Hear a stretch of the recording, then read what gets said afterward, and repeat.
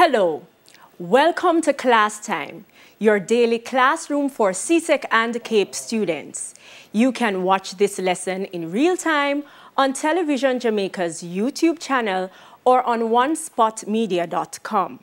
We are also live on gojamaica.com. If you have questions on today's subjects, you can send them into Television Jamaica's Facebook page or Instagram at television_Jamaica or use the hashtag TVJClassTime. We want to see those questions. Today's lesson is CSEC Theatre Arts, and I'm Hope Bloomfield. And I am Vanessa Gardner. Girl, run go wash the Chester pot. Catch up the fire, Fred. Tell Lou to send some seasoning come. It's married turkey dead. The turkey wake up hearty and was strolling about the place. When the man Kate and starving dog just buck up face to face. The turkey stop. The dog drop, lick him out and work it.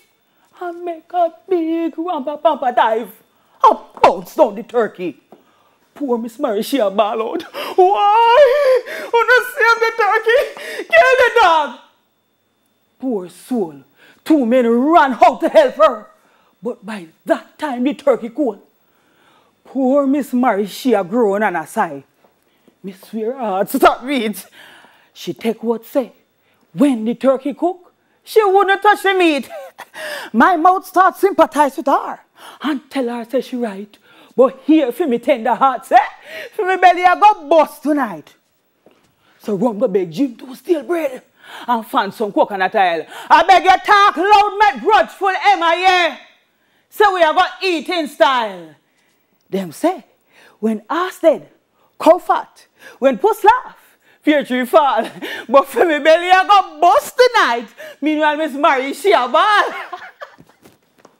You have just heard Roast Turkey, a story written in the form of poetry by actress, performer, writer, storyteller extraordinaire, Louise Bennett Coverley.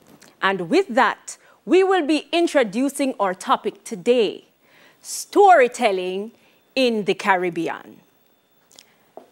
When you think of storytelling, what comes to mind? Yes, Natasha?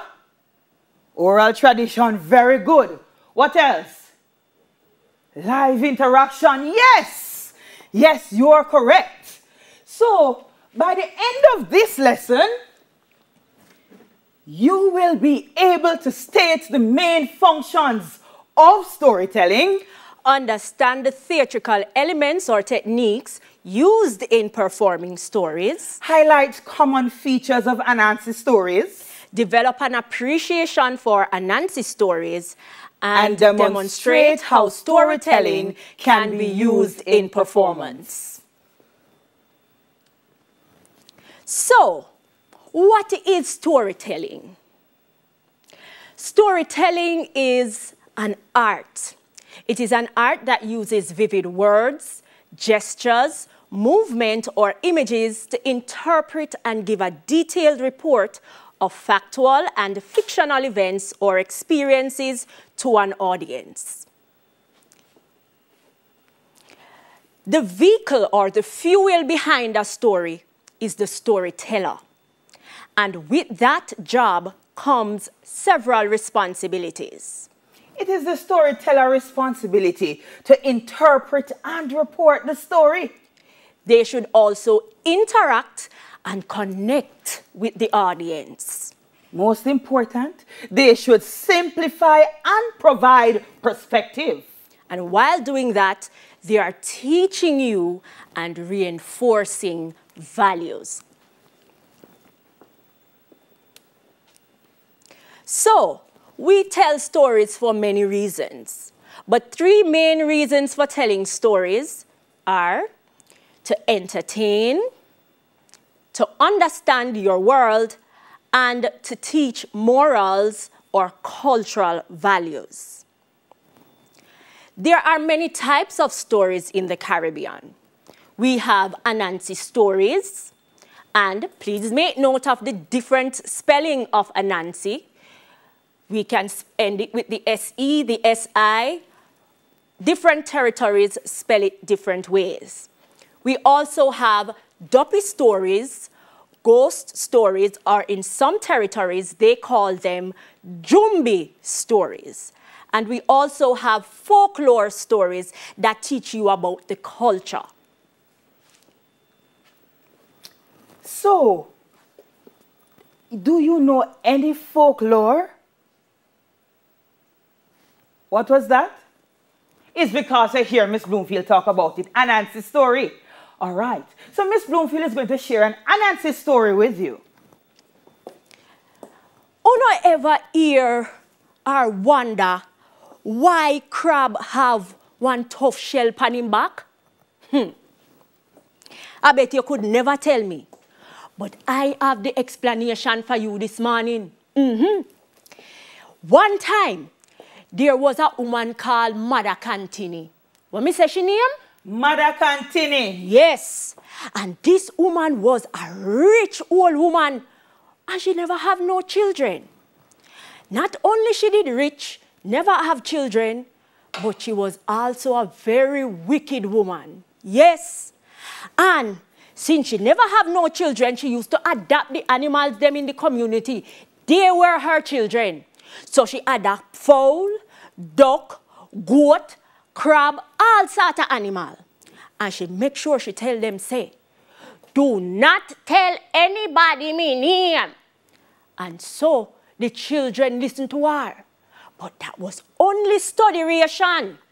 Because Mother Cantini have this habit, she hire the young girls in the district. And when she hire them young girls, she tell them that after them days work, the only way them going get them pay is if them could tell her name. So, it was a time like now, coming on to Christmas time. And Nancy hear about Mother Cantini and him want to make some money. So him decide that him going to do some days work for Mother Cantini. And although him don't know her name, by the end of the day, him should find out. So, and Nancy go, and Mother Cantini tell him what to do to the day. Now, them days, it wasn't like these days when we have nice pipe and shower in the house. No, no. So you have to go at the spring to wash your clothes. So a hard work Anansi have to do. So Anansi take the pan of clothes and him go down by the spring and him start to wash. And him wash and wash and wash, and while him there him wondering, how will I get to know this lady name? Lo and behold, one of Mother Cantini children start to walk past. The crab. So when him start to walk past, and Nancy, disguised as a woman, decides say she going to start a conversation with him. Hear her. Hi, Nancy. How you doing? So Crab now never have a woman talk to him before like that, you know. So him say, all right, still you know. So Anansi say, why, sir? You look nice. So Crab look upon him and say, God, man, you know for go on them way there. But there's a girl with sense, though, you know. Yeah, man. So Anansi said to him, say, you look like you travel. You go foreign? So hear him. No. So then, Anansi decide to friend him up with the conversation. By the end of the conversation, Frog was swept off him feet. Him go tell Anansi say, him will give him anything him promise. So here Anansi now. Remember him act like girl, you know. So Anansi say, all right, I will listen to your promise. Remember, you know, anything. So Crab go about him ways. And Anansi washed the clothes, but when Crab was passing back, Anansi said to Crab, you know, say me done the day's work. And me go up to the old lady. And she said she not hear me. Cause me not know her name. So Crab now, cause Anansi did sweep him off him feet, decide say, him going to tell her the name of the old woman. So Crab say, don't worry yourself, man. And my mother that you know. Let me tell you what she name. Come, let me whisper in your ears. She name Mother Cantini. Me say, Anansi never even wait for tell Crab thanks. Him run go up at the old lady house and ask for money same time. So the lady say, no, what me name? So Anansi say, your name Mother Sue? She say, no. So Anansi say,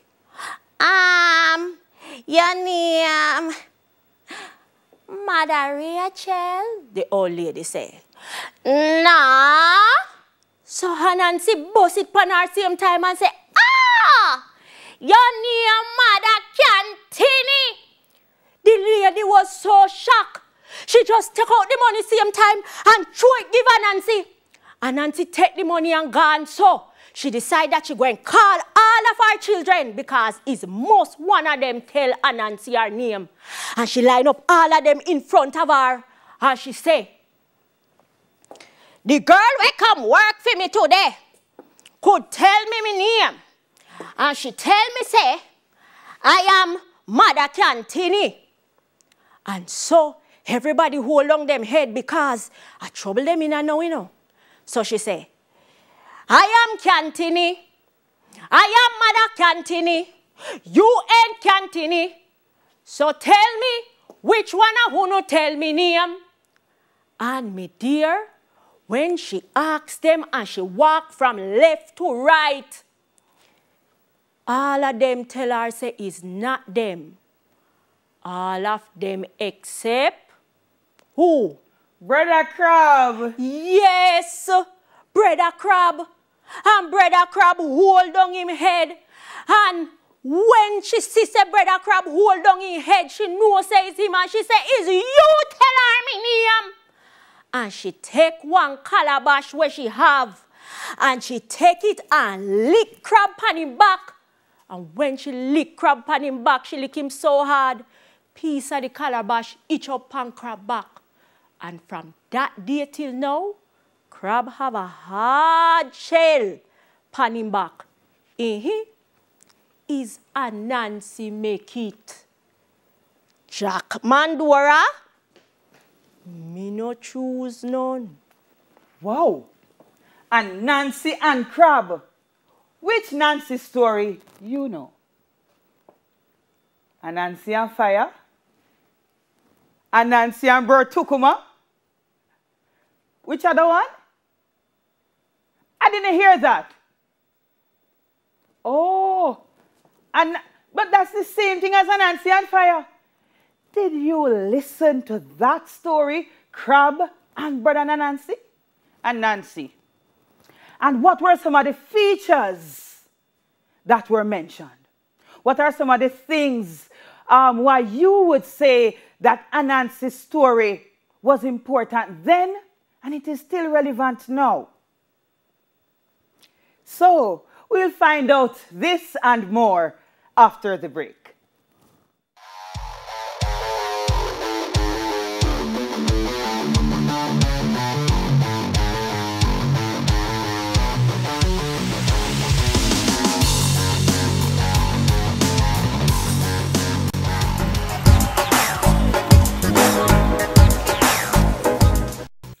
Hi there, I'm Simon Preston from TVJ. Thank you very much for watching our YouTube channel. To see our latest videos and also to see live events, click here.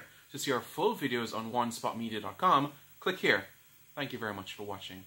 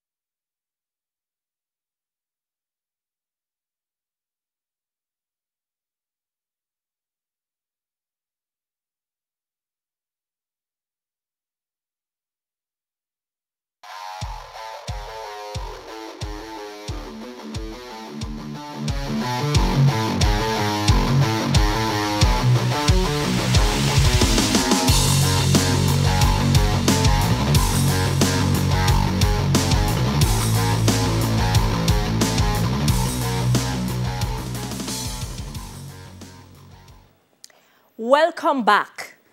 This is CSEC Theatre Arts. We're discussing storytelling in the Caribbean. And before the break, we looked at an Anansi story. What was the name of that story? Yes, Anansi and Crab. Did you listen carefully to the story? Now, when you think of an image of Anansi, what comes to mind?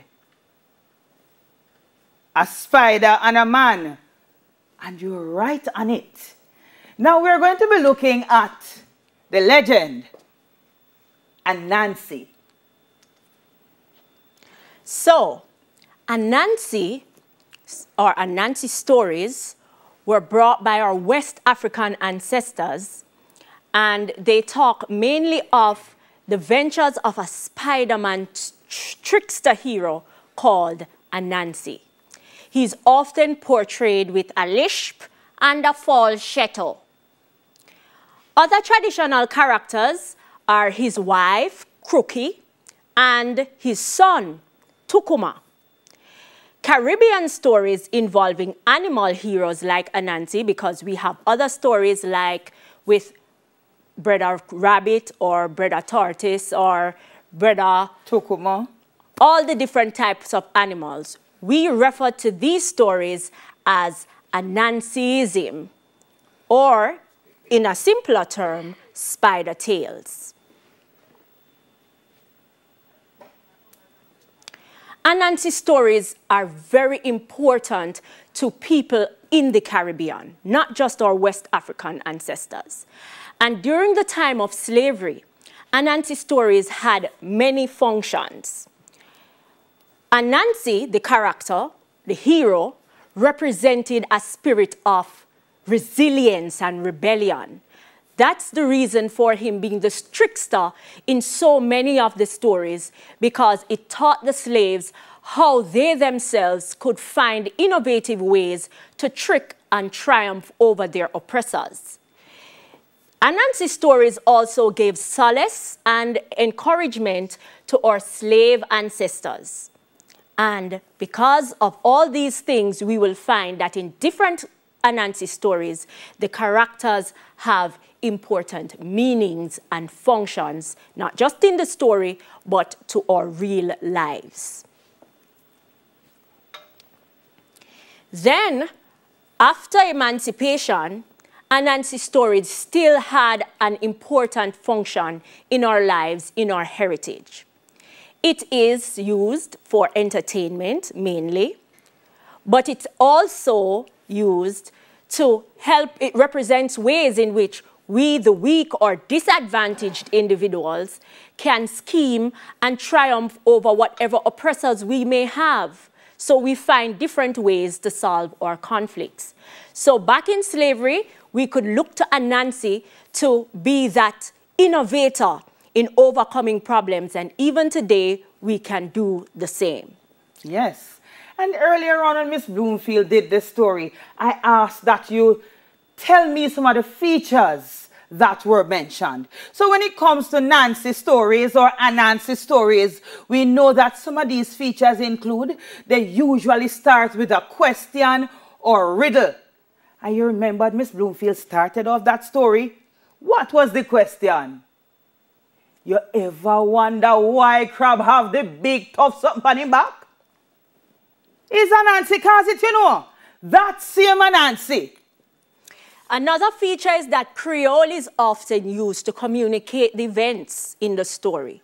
So the Creole used in the different Caribbean territories were often the language that was used in Anansi stories. Anansi stories also explain cultural norms and rituals.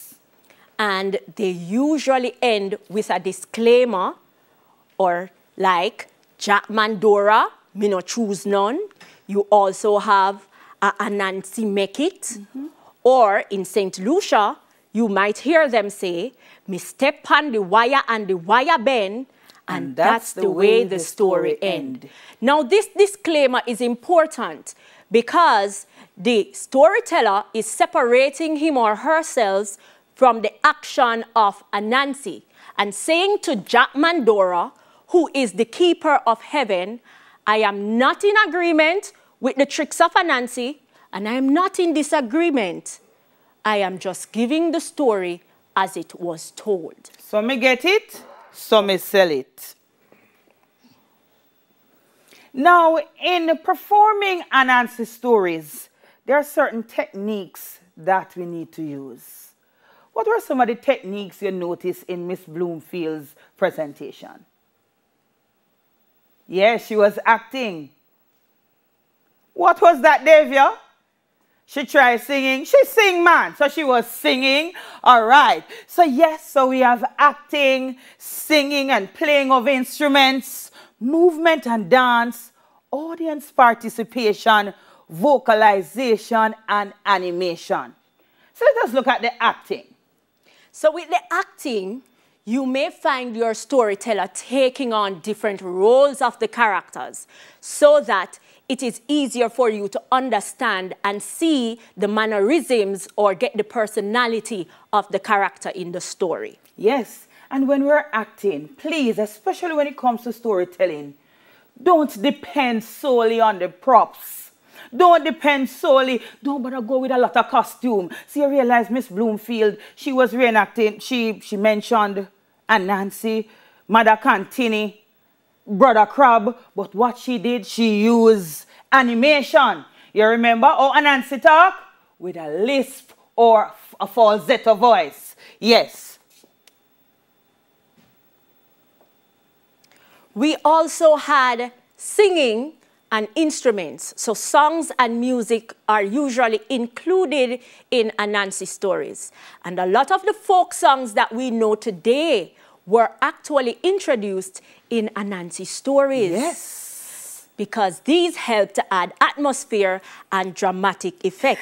Right. Have you ever heard the song that said, right through the rocky road, sing Charlie Mali call you. Right through the rocky road, sing Charlie Mali call you. And even the story that Miss Bloomfield did yesterday, she sang a song. What is song again, Miss Bloomfield? Them say that me da cantini. Them say that me da old woman prim. Me da prim. You da prim? Cantini me bona prim prim. And you say cantini. And this, like she says, helps to add dramatic effect to the performance. And it is important that the storyteller familiarize him or herself with the lyrics of the song, because a lot of times the lyrics in the song help to reinforce the themes or the messages. And also audience participation and engagement. Yes. There's also movement and dance. I can't dance. So, gestures and other aspects of movement. So, yes, dancers, you can tell your story even though you're not using words, because you can use different types of movement to depict characters, to establish setting and different elements in a story.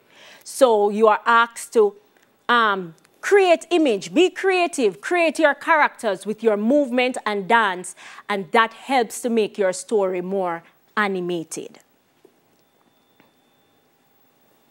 Audience participation. Now think of it. So I am here telling you a story, and you just sit down and look for me, so?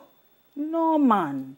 And so, as the storyteller, it's imperative that we get the audience involved. And sometimes when telling story, sometimes the storyteller says, when me say crick, you say crack. Crick, crack. Very good. And that gets the audience involved. And like we mentioned, sometimes the storyteller said, all right, sing with me. Them say that me da continue, yes. So you elicit audience participation. So storytelling, because when we started earlier, we asked what word comes to mind when you talk about storytelling. Somebody says interaction.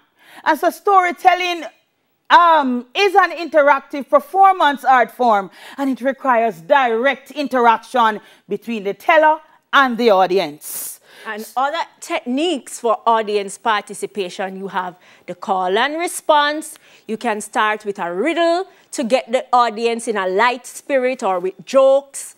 and you must include your improvisation. So don't be afraid sometimes to jump in and out of role just to see if your audience is going along with you. Vocalization and animation, another important element. So the voice and the body are very important tools when it comes to communicating your story. So we have to think of how will we animate the voice to get the audience engaged. So you have to think of how will I play with the pitch? How will I play with pace and the pause and the textures and the tones to get the audience engaged and interested in what I am saying? So you will have to experiment as the storyteller with different ways in which you can use the voice to get them into what you are saying. Yes, the dynamics of pitch, pace, pause, textures, and tones in the voice are useful because this adds suspense and intrigue to evoke emotions. It also helps to capture the essence of the different characters. And here we'll introduce you to some of our Jamaican storytellers. There are many of them, but these are just a few. We have here Dr. Louise Bennett Coverley, who wore many hats. All of them did. We also have Amina Blackwood Meeks, Dr. Amina Blackwood Meeks, and Dr. Joan Andrea Hutchinson. Very multifaceted storytellers. Yes, and also we have storytellers in other Caribbean countries, such as, oh Lord, let me go back to it. We have Ken Corsby in Guyana. Yes. Paul Keynes Douglas in Trinidad. We have Alfred Pragnell in Barbados. And George Fish Alfonso of St. Lucia. You can do your own research on these these storytellers, because you know CSEC will be asking you about different territory.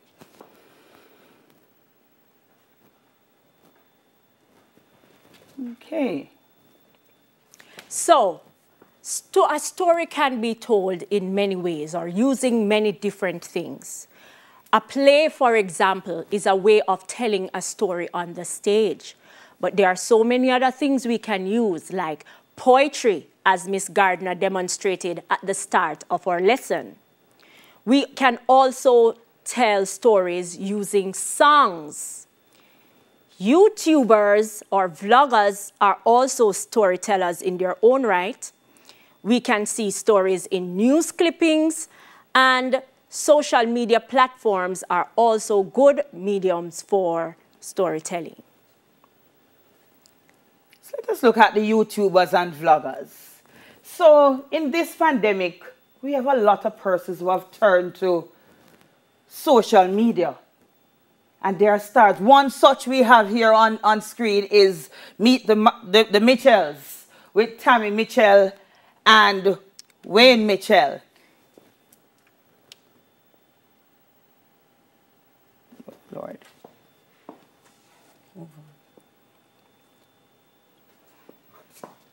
All right. And then we are going to be looking at poetry, like Miss Bloomfield mentioned earlier, and also news clippings. So let us see if we can go to our news clippings. All right. So social media platform is here.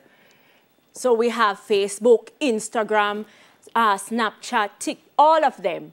People use pictures, people use posts to tell their own stories. Status is a big thing now, you know, miss. Yes. Everybody put up status. So in your status, you are also telling a story.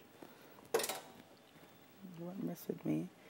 And like we said, news clips. So just listen to this news clip and see how a story was told.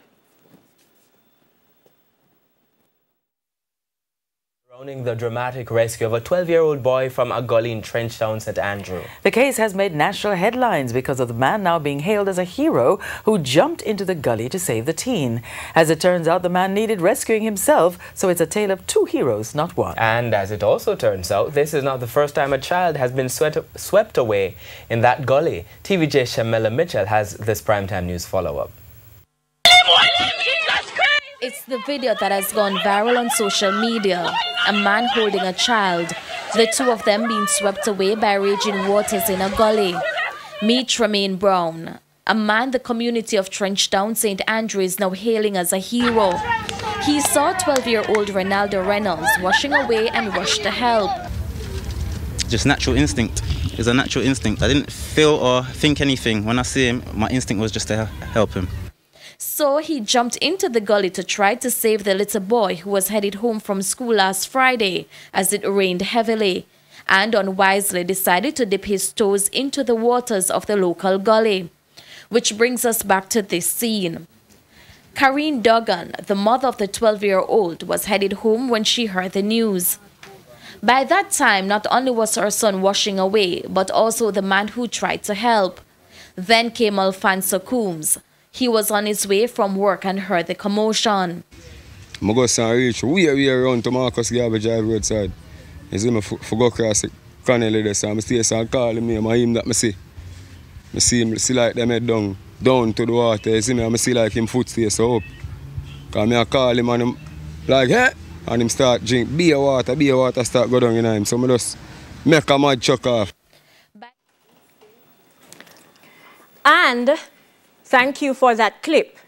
And an example of how stories can be used in song can be shown in Loving Dear's song entitled Wild Gilbert, when he spoke about the happenings of Hurricane Gilbert in the year 1988. View this clip. All right, let us look at this clip. No, we can touch the dish.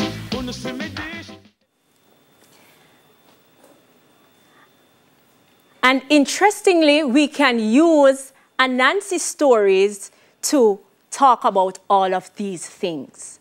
Now, let us look at some multiple choice questions that you might see or might come on your written paper at the end of your studies. So which of the following is not an attribute of storytelling? Is it A, they amuse, entertain, inspire, and stimulate readers? Is it B, they use novelistic elements to dramatize the story theme, or C, they're written to a single formula, or better yet, it is D, they usually are less timely than straight news stories. Remember now, look at the operative word, not. So which is the correct response? D. Very good. Another question could be, renowned storyteller Paul Keynes Douglas is from A, Guyana, B, St. Lucia, C, Jamaica, or D, Trinidad.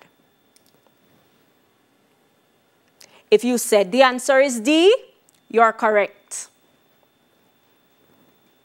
Another possible question. Who is Jack Mandora? Is he Anansi's father? Or better yet, he's the keeper of heaven? Or he's an African god? Jack Mandora is Anansi himself, I can bet you. What's your response? If you chose B, the keeper of heaven, that is correct. Anansi's stories usually end with A, a question, B, a disclaimer, C, a summary, or D, some details that evokes the lead. B, is it a disclaimer? That is correct.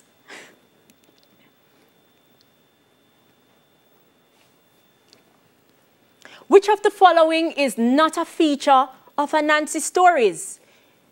Is it Creole is often used to communicate the events? B, it usually ends with a question. C, it explains cultural norms and rituals. Or D, it ends with a disclaimer. So which of the following is not a feature? B. It's not B. It is not a feature. You are correct.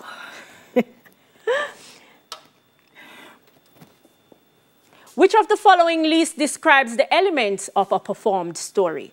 Is it A, suspense, summary, and anecdote? B, singing, acting, vocalization? C, movement, dance, vocal and physical imagery? Or D, call and response, audience participation, and morals? Pay attention to the word least. And our references are displayed on the board.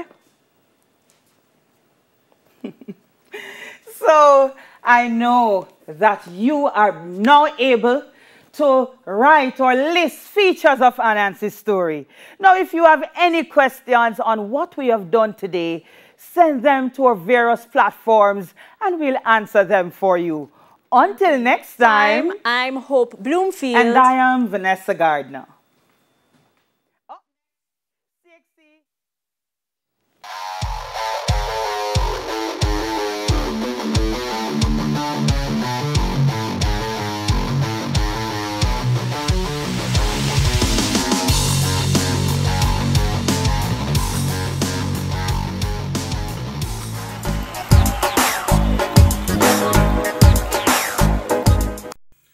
Hi there, I'm Simon Preston from TVJ. Thank you very much for watching our YouTube channel. To see our latest videos and also to see live events, click here. To see our full videos on onespotmedia.com, click here. Thank you very much for watching.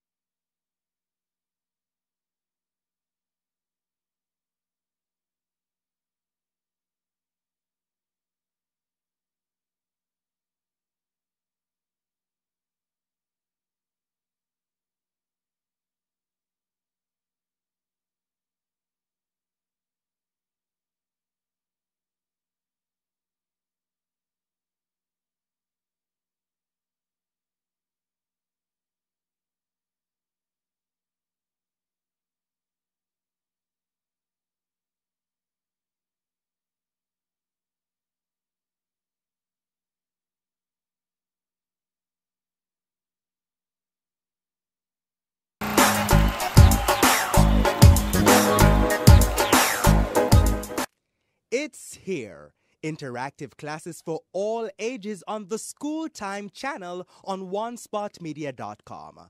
With a combination of live Zoom classes and recorded class time, Schools Not Out lessons, and numerous educational content, we've created a comprehensive 24-hour channel dedicated exclusively to educating our nation's youth.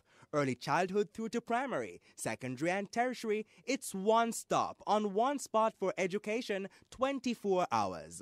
Brought to you by the Ministry of Education, Youth and Information in association with Television Jamaica Limited.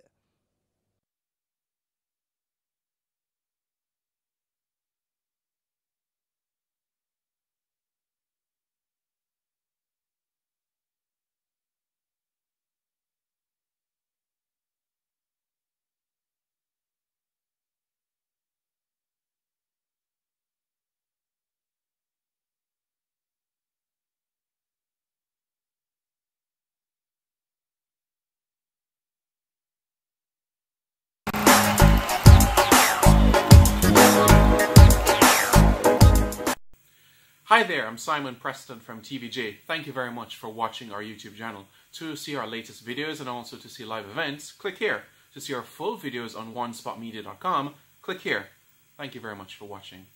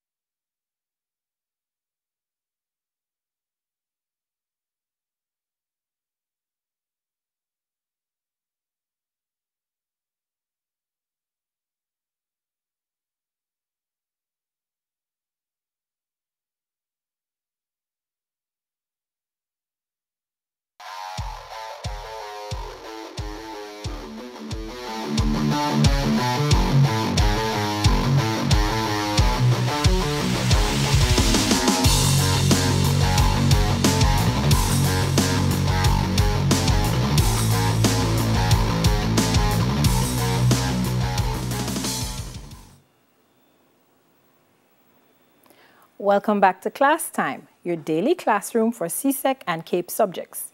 Today, we'll be discussing English literature, and we'll pick up where we left off last week with thematic development in short stories. I'm Vanessa Francis. So as I said, we're continuing with what we started with last week. We were looking at thematic development and how it comes across in different stories. So these are our objectives for today. So of course, you should be able to review the main points from the previous lesson because we'll need to remember those for today's lesson. You also need to identify themes in selected stories, and you will discuss thematic development in selected stories.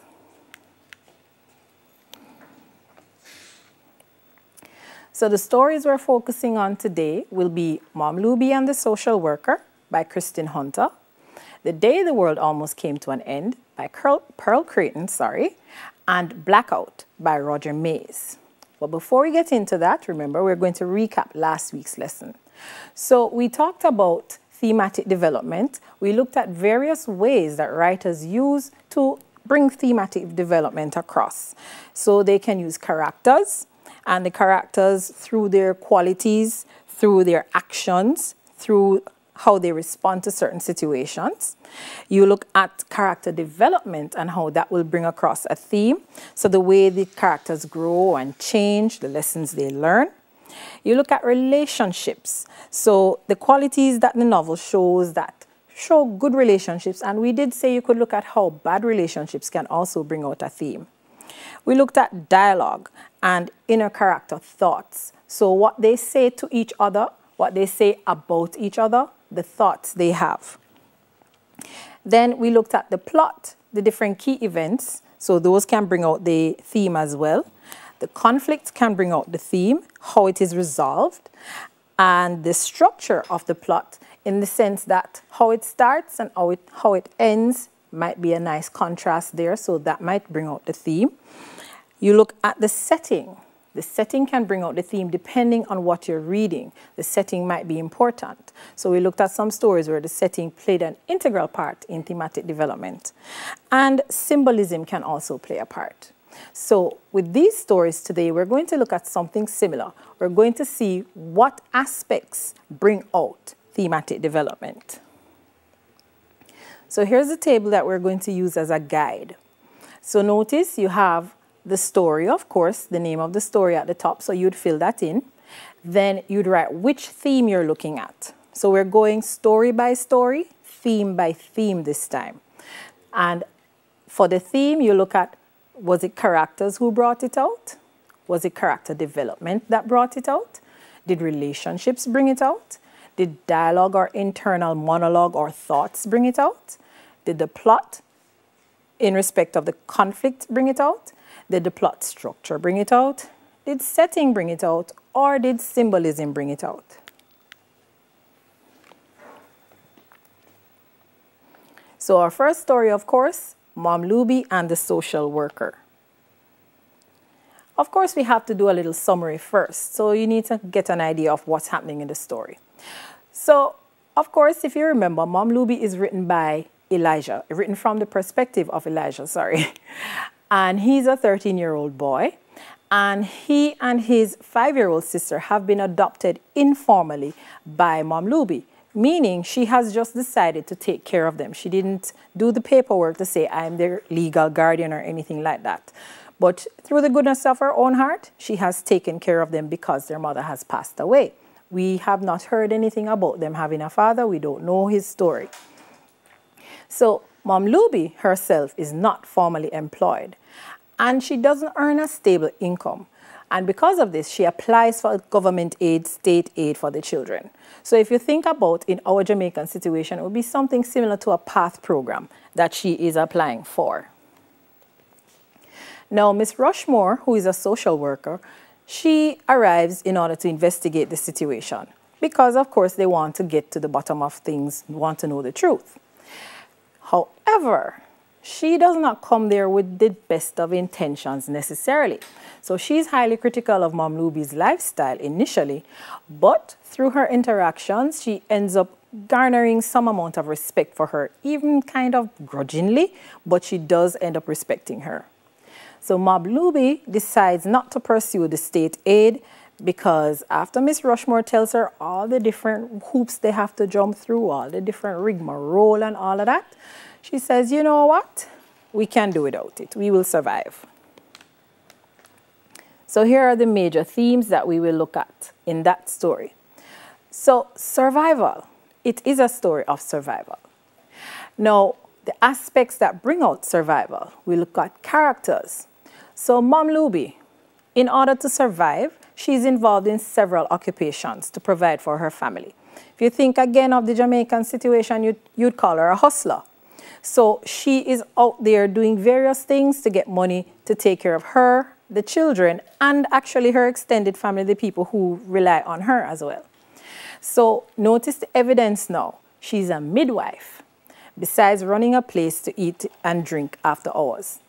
This point in the story is where Elijah lists out the various occupations that Mom Luby has. So she's a midwife, she's a lay preacher, she is a doctor, a herbal doctor. She does several things. And all of these things contribute to their income, their welfare. So these are the things, that contribute to their survival. And the idea now that develops the theme is that it shows that Mom Luby is enterprising, she's willing to work hard. So it ties in nicely with survival because if you're a survivor, then of course you're going to work towards surviving. Now, survival also comes out through the relationships. Mom Luby is very generous, and this generosity is to her own detriment at times. So notice that Elijah says she wouldn't need welfare for us if people would just pay her sometimes.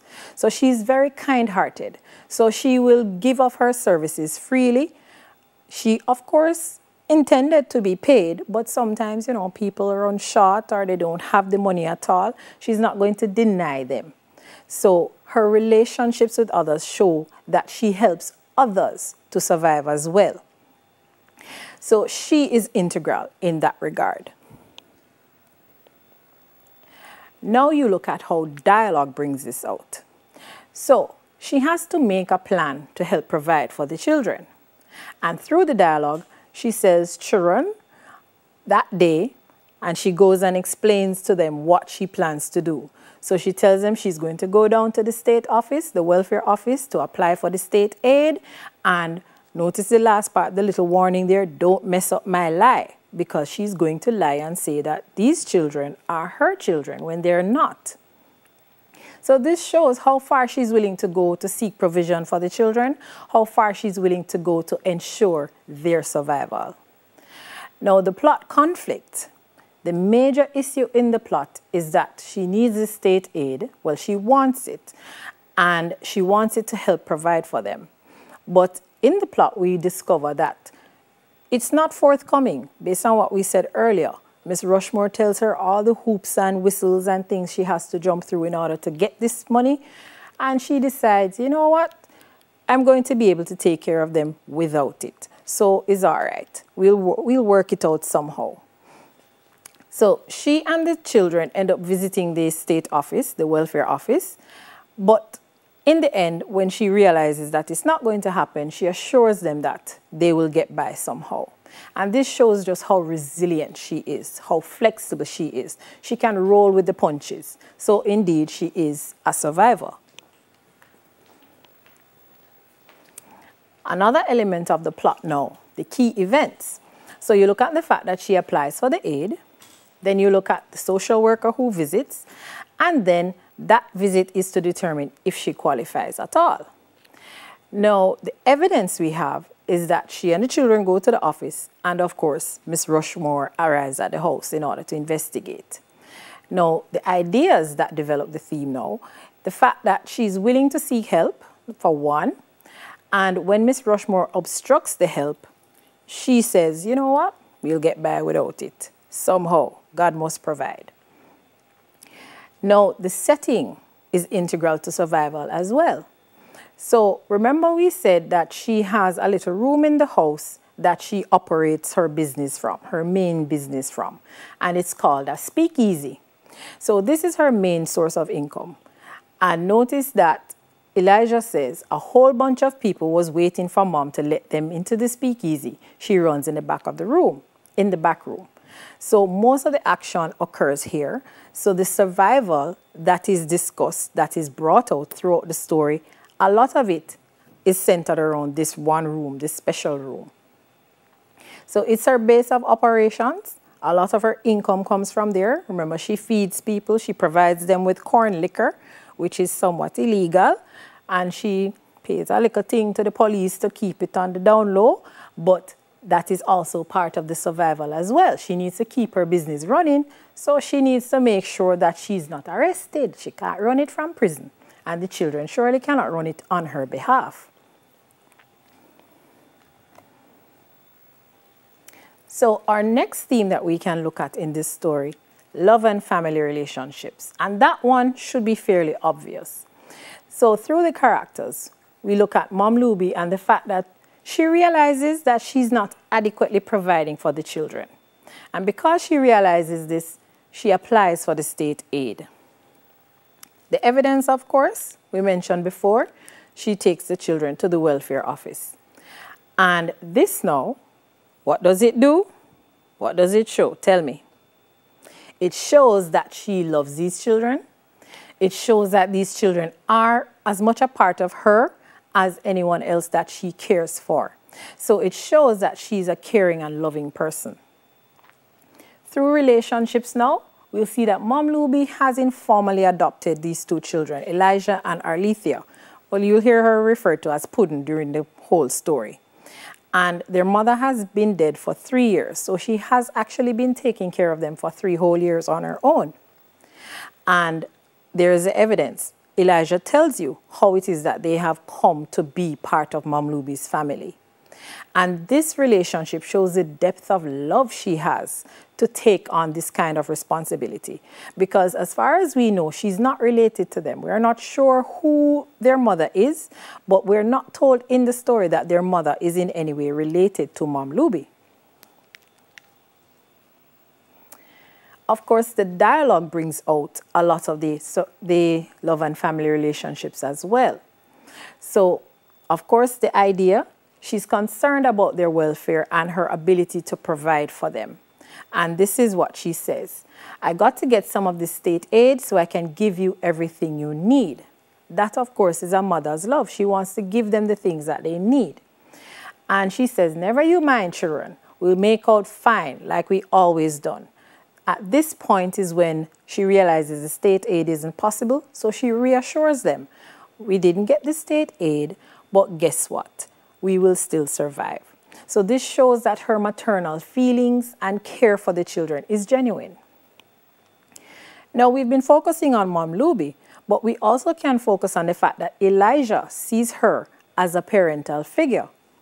And he, throughout his narration, if you notice, he doesn't at any point make any negative statements towards her. He doesn't say anything bad about her. He doesn't say anything disrespectful to or about her either. So throughout his narration, he's very positive. He says all the good things about her. So although they're not closely related by blood, to the best of our knowledge, the children see her as a maternal figure. So the next thing we can look at is the plot conflict and how this brings out the whole theme of love and family relationships. And we know the conflict. The conflict is that Mom Luby is concerned about providing clothes and shoes for the children. The evidence, of course, several occasions she shares her concern. So she says it a few times that she needs to get clothes and shoes for the children. And the idea that is developing the theme now is that she shows that she has their best interests at heart, despite not being their birth mother. So that is how the whole idea of the love and the family relationship comes in, because it is especially critical to know that she is not directly responsible for them. She has taken on this responsibility of her own free will. She chose to be responsible for them. So the key elements in the plot now that show this whole love and family relationship, the children don't reveal to Miss Rushmore when she comes there that Mom Luby is not their mother. So think about it, Arlethea is 5. The typical 5-year-old, you cannot trust them to keep any secret. But Arlethea does. She doesn't speak, she doesn't say, but she's not my mother. No, neither her nor Elijah say anything. And Elijah is actually present in the room when Mom Luby is being interviewed, more or less, by Miss Rushmore, and he says nothing. So this now shows that the children actually do consider her to be their new mother. Remember, their mother has passed. She has more or less stepped into the role. So now we're going to switch our focus and look at thematic development in The Day the World Almost Came to an End, a story as dramatic as its title. So, of course, the story. So our narrator is a 12-year-old girl, and she lives on a plantation in Louisiana, so it's southern United States, during the time of the Great Depression. So that would have been the early to mid 1930s. Now, she has been raised in a very religious community. And from what we understand, she knows the whole concept of sin and salvation. So she has been taught good versus evil. And we know her father is an active member in the church, so that might have contributed to her knowledge of these things. So one Friday afternoon, she is told that the world is going to come to an end on Sunday. So remember, today is Friday. So you minding your own business, watching a game, listening to music, and somebody come and tell you the world is going to end 2 days from now, on Sunday, what would your reaction be, honestly? So the sign of this is the solar eclipse that is coming on Saturday. Solar eclipse meaning the sun will be in shadow. So the moon will somehow block the light of the sun, so the sun will seem dark. The skies will seem dark. Depending on where you are in the world, some people get darkness, some people just get a little overcast. But it's a solar eclipse. So she anxiously awaits the return of her father because she wants to question him if something really happened like that. He assures her that yes, the world is going to end one day, but the exact day and time, nobody knows for sure. And she really shouldn't be worrying her little head about it. Remember, she's just 12, you know. So she really shouldn't be worrying about it. But as a child of 12 confused, we can understand why she's worried. So in his explanation, he mentions that the world may not end for many, many years, or it might end that very night, which I'm sure in retrospect, he said, you know, I shouldn't have said that to her based on how she ends up reacting. Because at this point, instead of feeling better, she actually now starts to worry that the world might not end Sunday after all, but it might end that very night instead. So now, of course, if you're worrying that the world is going to end tonight, then are you going to sleep peacefully tonight? No. So instead of sleeping, she lies awake and she fret and she worry and she worry and she fret. And what happens now? She hears a plane approaching, but based on her setting, based on the time period that she grew up in, a plane is something she would never have seen or heard before. She knew of planes, but she never actually seen one or heard one. So when she hears this plane for the first time, and it is on the night that she is worrying that kingdom is coming, judgment, fire, brimstone, all that good stuff, you can just imagine how frightened she will be. So of course, she starts to panic. And in her panic, all her senses leave her. So she rushes out of the house in an attempt to outrun the danger, outrun the judgment. I don't know who tell her say you could outrun judgment on Armageddon Day, but she feel like she could do it. And she's in her nightgown, in the night, out in the road, running and screaming, the world is coming to an end, the world is coming to an end, Lord Jesus, help us all. Yes, that type of thing. Fortunately for her, she literally runs into her father. He's on his way from church with some other church members. He's with some deacons. So she literally runs right into him. And fortunately, he's able to stop her mad dash because who knows how far she would reach. And he tells her that it's just a plane, it's just a plane, it's not the world coming to an end, it's just a plane. And then you would think, after this near-death experience, she would do what she was encouraged to do through the story and find religion and go give her life over to the Lord. No, she doesn't. She decides at this point, say, you know what? I'm going to fully embrace life. I'm going to enjoy everything that life has to give me. So let's look at the major themes. So of course, based on the summary, you know that religion plays a major part in this story. So we look at religion as it is brought out through character development. So we notice that in the beginning, the narrator is nonchalant. She doesn't really have a care or concern about religion at that point. She's aware of sin and sinfulness and the need to repent and find religion as they describe it. However, she believes that, you know, she has time, don't we all? We all believe we have time. However, after she gets the news, she begins to worry. So she gets very worrisome. And then at the end, her mood changes again where she becomes joyful. So we see through her development, she changes as the story goes along. So story opens up with her narrating how unperturbed she is. So she explains, oh yes, I know that we need to find religion and all of that because one day we have to go face judgment. But I don't need to do it now. I have a good 30 years. That's exactly what she said. A good 30 years before I need to do that. Don't know who told her that, but she had that in her mind, that she had 30 years of sin to commit. Then when she gets the news, of course, she starts to be worrisome. She starts to be fearful because she is faced with the imminence of her judgment. The judgment coming when? Sunday. And today is Friday. But after the scare and after her father reassures her, she gone back to square one with a little extra love on it. So she's not nonchalant. She's actually very glad, very overjoyed now that she won't be dying tonight. The world not ending yet. So stop worrying about it and just live life and enjoy life. So this now shows the effect that impending judgment can have on someone who is raised with an awareness of religious precepts. The fact that her mood changes when faced with the actual possibility of judgment. So dialogue.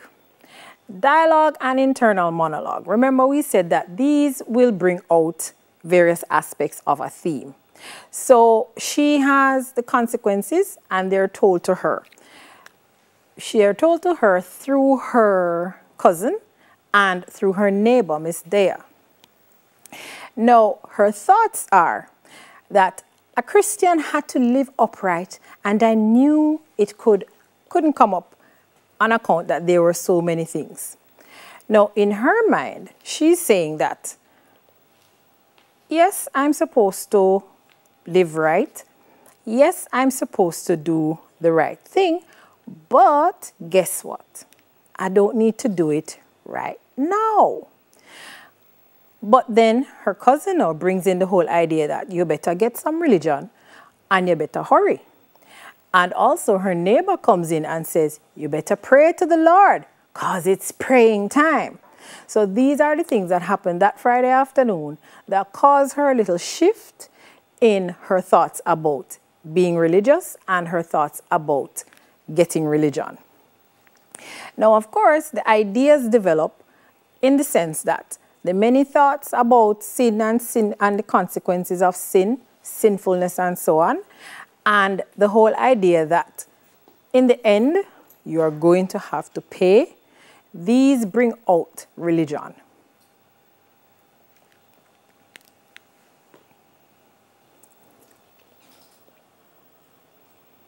All right, so now,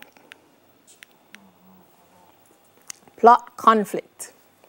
So the narrator is worried about the ending of the world before she has found religion. And of course she would worry because as we established already, she knows about sin, she knows about sinfulness, but is she living the right and true way? No, she's not. So she now, faced with it, has to be worried, of course.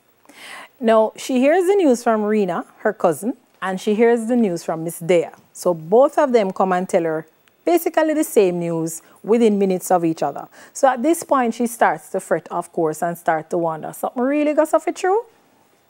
So what she decides to do, she's going to wait on her father, and her father now, she's hoping is going to come and reassure her that all is well. Now, this actually highlights the fact that she's aware of her own sinfulness. She's well aware, she knows. And she's likely to be punished for them because she knows. So the key events in the plot now that contribute to the whole idea of religion. So although she wants to seem indifferent, she wants to seem like she don't really care, she does care. She cares very much, and we saw that happening in the night. She cares a lot about it. So she lies awake thinking about the world ending. She runs screaming when she thinks that the sound of the plane is actually the sound of the, I guess, the heavenly host coming down to collect her. Not sure what she thought it was, but she runs screaming to try and get away from that sound. So how this develops the idea now? The indecision she has and her reaction to the plane, they show that religious beliefs taught are very much at the forefront. So even though she was pretending as if she never cared, she cares and she understands. Now, of course, the setting plays an integral part in bringing out this theme because the nature of the setting added to the whole suspense. It added to the whole wrapping up of her mind. It added to just about everything that happened to her on that particular day. And remember, we say setting takes in time, place, mood, atmosphere, all of that. So if you think of the time and the place, that especially will impact on how she reacts. So we look at the mood and the atmosphere, the nature of the society she lives in. It's very religious. So you did hear several people in the story telling her to go find religion and all of that. Her father is a member of the church. She mentions herself that she's from a church-going community. So everybody there, more or less, is religious. So that is going to play a big part. So even though she seems serene when she first heard the news, eventually we know that that serenity shall be out the door. She's going to start to worry. Now, how does this contribute? So because of the religious nature of the society, she can't ignore the possibility that the world may be ending. So if it were a case where she lived in a less religiously structured setting, then if somebody came and told her the world going to end, she might just pass it off and say, nothing like that. But because of the nature of where she has grown up, the type of people she has grown up with, she can't just pass it off as just hearsay. She has to take it seriously. So the time period now also contributes to the overreaction that she has when she hears the plane. Nowadays, we all have seen or heard a plane, if even on TV. So we hear a loud noise outside. We won't necessarily think the first thing that, yes, gotta come. But in her society, at that particular time, a plane was something she had never heard.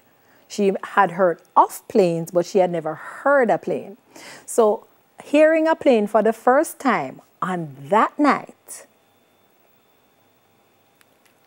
so she would indeed have to be reacting the way she did.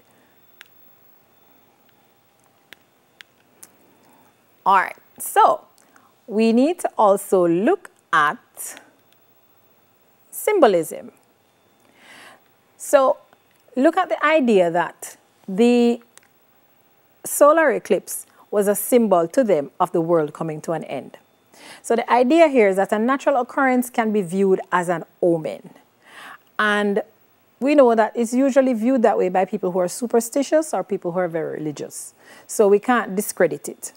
So her cousin and her neighbor both come to her with the same belief that because the solar eclipse is approaching, then the end of the world is also approaching.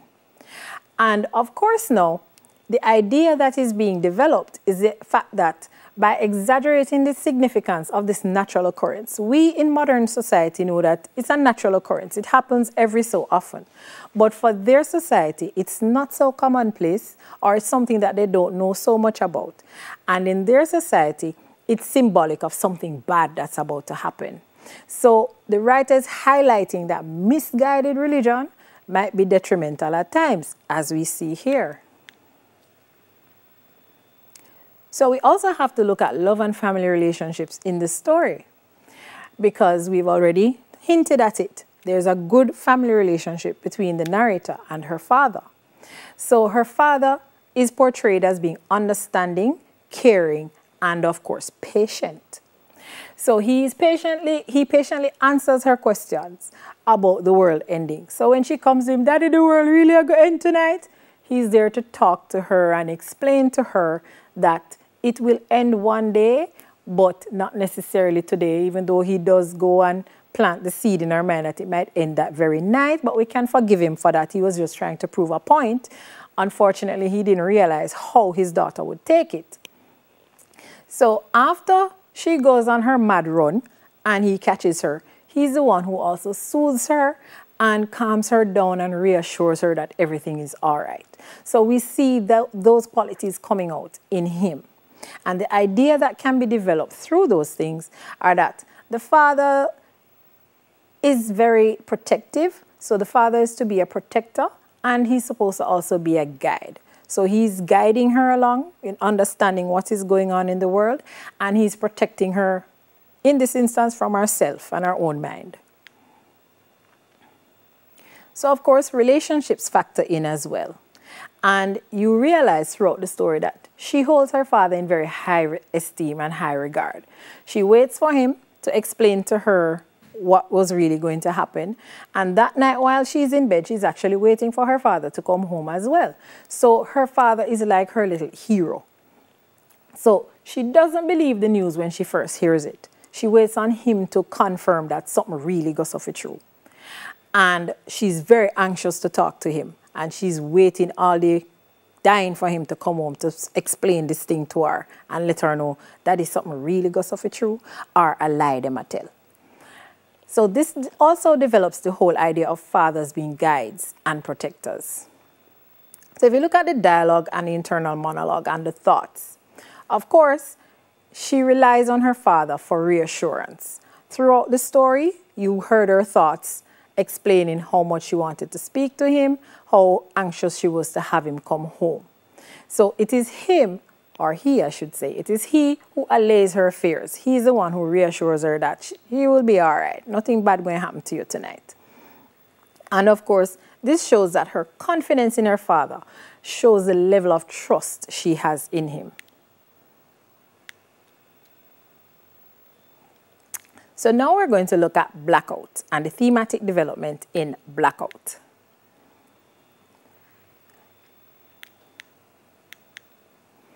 So we have to summarize it quickly, of course. So there's a nationwide blackout, and a white American woman is standing at a bus stop, and she's approached by a black native. She's confident for some reason that nothing can happen to her because she's white. Nothing bad can happen to her. There's nothing that they can do. And he ends up requesting a cigarette from her, a light, for his cigarette from her. And she's a little bit reserved at first, but then she gives in. After this, though, she throws her cigarette away, and this is where it gets sticky now, because he's surprised at this action. He doesn't understand why she has done it. And then this leads to them having a little exchange. And in that exchange, some things are said that are not so complimentary. But then after that, her bus arrives and she goes. And even though this man was so prideful and all in his ego initially, after she leaves, what does he do? He goes and picks up the cigarette that she had thrown away. So here are our major themes. So, of course, we look at how the themes come out through character. The major theme here, race. So we have this American female who is white, and she has this pronounced sense of pride and self-righteousness. If you think to your other texts in literature, you can compare this in your mind, not on the paper, please. In your mind, you can call to mind Test Match Sabina Park. We had a similar situation there where someone white was outside of their country, but feeling that their whiteness gave them this sense of belonging, sense of superiority. So it's a similar situation here. So she's waiting at the bus stop, not the least bit nervous. Remember, there are no lights. There is a blackout, a literal blackout, as well as a metaphorical blackout going on. And notice she says in her mind that she's American and fully conscious of the tradition of American young women that they don't scare easily. Bad woman. So the idea and how it's developed, she looks upon the black man as her racial inferior, unfortunately, and believes that he cannot dare to harm her. And this sense of superiority, of course, is going to lead her to be surprised when he lights his cigarette from her hand instead of taking the cigarette and lighting it, because she was saying how obscene it was that he bowed down to light from her cigarette when she was actually just passing it to him to use. So the relationship issues that come up now. So unlike the American, the man came up there and he did not see any difference between him and her, other than what we will discuss later on, which is their gender. Now, he easily approaches her and he even asks for a light. And for him, it's no big deal, but for her, unfortunately, it is. So his behavior actually highlights the irony in her behavior, because she is the outsider and not him. So if anybody should be surprised at anybody, it should be him surprised at her. So of course, the dialogue brings out a lot of the racial issues as well.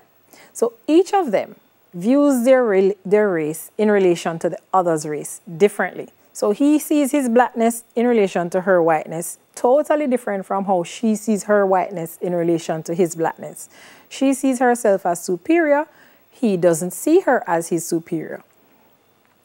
So he doesn't find it unusual or out of place to ask her for a light.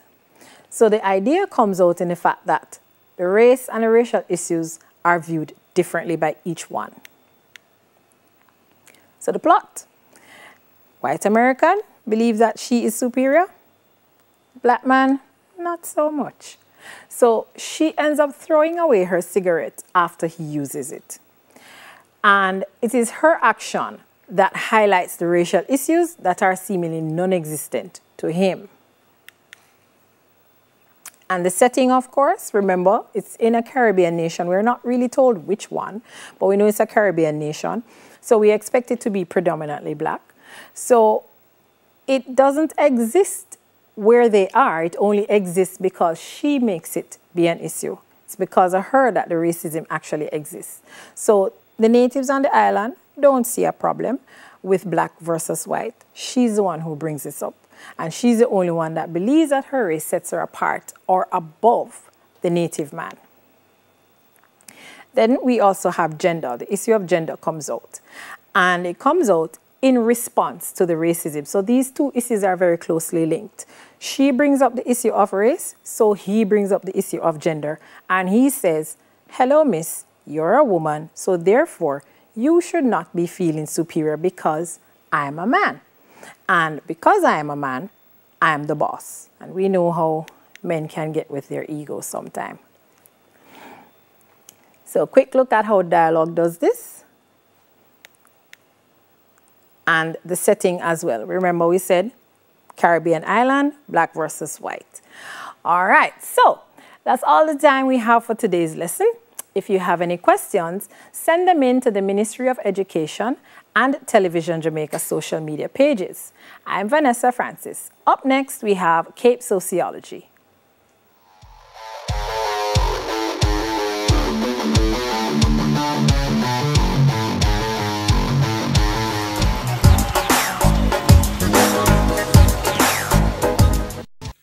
Hi there, I'm Simon Preston from TVJ. Thank you very much for watching our YouTube channel. To see our latest videos and also to see live events, click here. To see our full videos on onespotmedia.com, click here. Thank you very much for watching.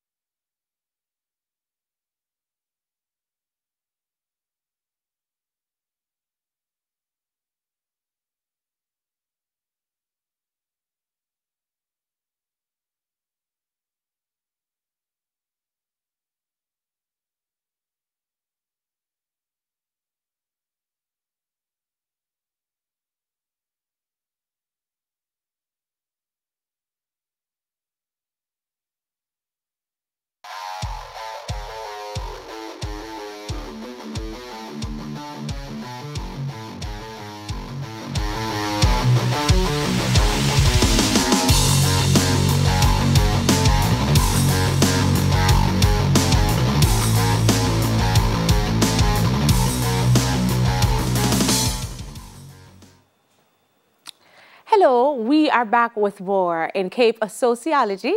My name is Georgia Crawford Williams, and we will be looking at culture today. Actually, we're looking at family. We're starting with culture, because you know we have to revise, but we're going to be looking at family as our second topic. Now, you all know, I say to you every single solitary week, that if it is that you're going to be successful at this exam, you need to have a syllabus. You need to know where the various topics fall within your syllabus. Last week, we looked at culture, which is one of the main topics for Module 1. Right? So that's Module 1. You have 3 modules. And now we're going into family, which is a major topic for Module 2. The topics of Module 1 include culture. It also includes the perspectives, which we did before, the functionalists, the Marxists. We look at the interactionists. We look at the feminists. It also includes methodology, which is the last topic I normally do. But you guys would have started it a little bit because you're looking at your IAs, your internal assessments. But for Module 2, it looks at family, it looks at education, it looks at religion. 3 big topics, the key institutions within society. And so today we're going to look at family. But before I do, I should ask a question. Who gave you the definition of culture? I'm going to get into family, you know, but tell me, think about it. Who gave you the definition of culture? Because when it is that we get here each week, we shouldn't be replacing knowledge. We should be building, yeah? So if it is that I'm going to start family, it's because you should be comfortable with culture.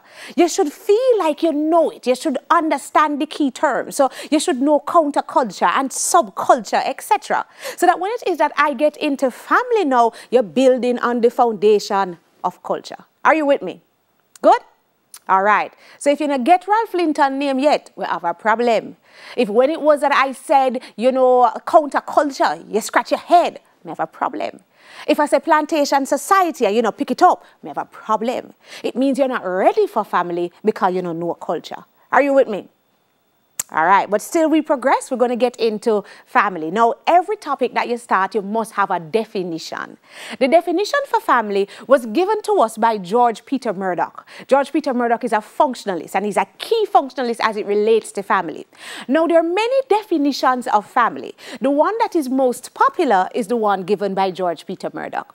And Murdoch says, the family is a social group characterized by common residence, economic cooperation, and reproduction. It includes adults of both sexes, at least 2 of whom maintain a socially approved sexual relationship, and 1 or more children owned or adopted by the sexually cohabiting adults. It's so enough, like, yo, that's so much, yeah? But you have to know it. Let me go again. I want you to know it verbatim. I want you to get into an essay, you know, when it is that you get into your exams and you can write down the definition and look bright. I tell you all the time, when you get into an exam, it's not about being bright. It's about convincing the examiner. Say you're bright, say you have knowledge. And to do that, you want to know your definitions. So once again, when it is that Murdoch defines the family, Murdoch says the family is a social group characterized by common residence. So you must live together. Yeah? So for characterized by common residence, it's characterized by what else? Economic cooperation. It is characterized by reproduction. He says it should include adults of both sexes. Yes, so you must have men and you must have women, right? At least two of whom maintain, and that's very important, a socially approved sexual relationship, and 1 or more children owned or adopted by the sexually cohabiting adults. Now, Murdoch says that this is the definition of the family. When it is that you look at it, you see that Murdoch is defining really the nuclear family. He's saying that the family, the only real family really, is the nuclear family. Now, since Murdoch has put forward this definition, there are many persons who have come up with other definitions, more generic definition that will take into account the different family forms that exist. We will go to them as we continue. But as we are going to start with the functionalist view, we're going to keep this as our base definition, and it is indeed the base definition of family used by many sociologists as they move forward. Good? All right, so that's Murdoch's definition. So let's go into Murdoch's theory. George Peter Murdoch spoke about the family, and he gave us what is called the 4 functions of the family. Now Murdoch says, listen, Families have 4 major functions. The families have a socialization or an educational function. The families have an economic function. The family has a reproductive function, and it has a sexual function. Right? He says that the functions of the family, they function not only for the individuals within the family, but they function for society on the whole. And that is why the family is the cornerstone of society. So, for instance, the family has a socialization function. It is the family that teaches you right from wrong. Now, this is very important to know, because if you as an individual don't know right from wrong, the result or the consequence is that you're going to be an outcast in society. So when the family functions by socializing you, it benefits you, the individual. Now, also, when the family socializes you, it benefits the society, because it ensures that the society has what is called a value consensus. Now, if you don't know the term value consensus, we have a problem, you know, because you can't reach a family and you don't know value consensus. We would have explained the value consensus when we spoke about Durkheim. And the value consensus is an agreement on what is right and what is wrong.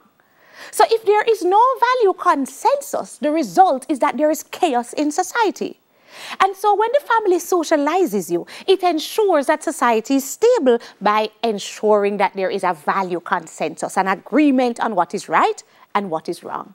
So the socialization function functions for you, the individual within the family, but it also functions for the family in the society in general. Good?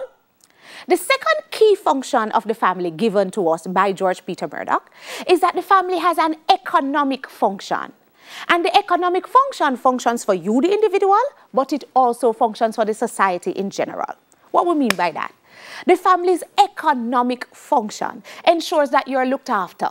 Him say it is because you have families around you, family members where you can eat. The parents ensure you go to school and you are looked after. But even for the parents, there's an economic function, because the mother and the father can come together and them can pool them resources. Yeah? So if the father really not have none today, the mother can back him up. If the mother not have none today, the father can back her up. So as husband and wife, the family has an economic function to look after each other. As children, the family has an economic function. So you find that even if the man is said to be the protector and the provider, if one day when bilious, if one day him not have none, him can touch your wife and say, wifey, you know we stay, oh you stay. And you know wives always have something put on.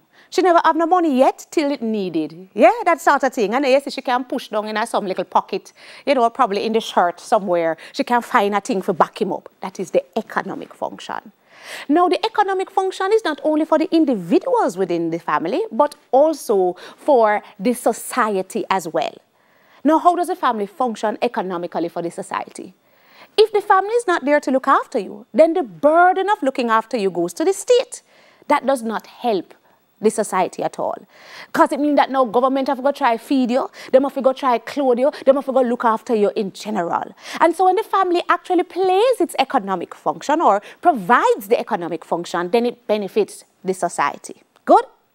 Now, the family also has a reproductive function. It is because family members get together, mother and father, and have children, that we have the society continuing, which is good for the society, but it's also good for you. Because if there is no reproduction, you wouldn't be here. So there's a reproductive function. The reproductive function is different from the sexual function. The family has a sexual function, and Murdoch says that sex within the family between the mother and the father is imperative for the individuals within the family and for the society in general. When the sexual function is done well, then the mother and the father are happy. Yeah, because sex brings about joy and happiness, which is wonderful for the mother and the father, but it's wonderful for the children as well. Because when your mother and your father are happy, then you happy as well. Yeah, it is also good for society, because happy people in a family lead to happy people in the society. So there's less conflict because the man feel good. There's less conflict because the woman don't vex. Yeah, and you all know that. Yeah, you all speak about that in your own terms all the time. Yeah, because if the teacher come to school one day happy, yeah, say, yes, miss, get a boyfriend. That's the same sort of thinking that is coming from Murdoch's sexual function. So Murdoch says the family has 4 key functions, and you must know the 4. You need it for essay purposes, you need it for multiple choice purposes. The 4 functions: educational or socialization. The second one, economic function. The third function is a reproductive function. And the fourth function is a sexual function. Now, it is important to note. Let me just, yes, all right, hold on. Murdoch believes that it is only the nuclear family that can provide all the functions that he just mentioned. And so he says that the nuclear family is the only universal and functional family. Him say all other family units can't provide the 4 functions, and therefore they're not families. They're either broken down versions or extended versions of the real family, but they're not functional enough to be seen as a family. That's very, very, very critical. Because a multiple choice question will ask you which family, according to the functionalist, is universal, and it's the nuclear family. Murdoch says extended family and a proper family. It can't function properly. It does not socialize you well, because you have all kind of people and give all kind of different views. So mommy say A and daddy say A, but then granny will live there say C, and then your auntie say D, and so there's conflict and confusion and improper socialization. He says a single parent family is the worst family. It's no family at all. It's just a broken down unit. There's no economic cooperation, so it is always very poor. One person and one hand can't clap. Yeah? You find that there is no continuous reproduction, and if so, it is reproduction where you move on from one person to the next, which is not functional. No proper socialization because one person is missing. So if it is a single parent in terms of only a mother, then there is no father. And there is need for a father to properly socialize, whether you're a boy or girl. If it is that you're a young man, you need a man around to show you how to be a man, according to Murdoch. Him say no matter how good your mother be, no matter our best intentions, if you're going to be a man, you need a man to show you how to be a man. And so if the family has no male, then it's a problem. And if you're a female as well, you need a father. You need to understand how to relate to men and to see your mother relating to men, that sort of thing. And so if that is missing, then you're not properly socialized. So for reasons like these, Murdoch makes the big point that the only real family, the only functional family that exists is the nuclear family. And he says because of its functionality, because it is, so good within the society, it has become the universal family. It is found everywhere. Good? Now, I can't stress enough how important that point is, because as it relates to your exams, because remember, we are here for the knowledge, but we're also preparing for exams. As it relates to your exams, the functionality of the family is a key question. Even for those who are in Unit 2 and you get to crime, the functionality or dysfunctionality of the family and how it leads to crime and other consequences, key.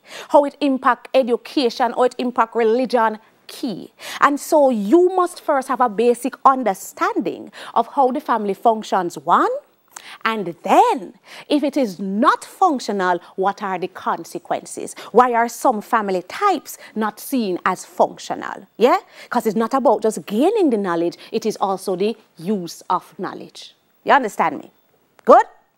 All right, so we look at George Peter Murdoch, and he is our first functionalist, and we're looking at another now, Talcott Parsons. And Talcott Parsons gave us the theory called the functional fit theory. Now, Talcott Parsons, like Murdoch, functionalist, and so he believes that the best family is the nuclear family. He make it clear.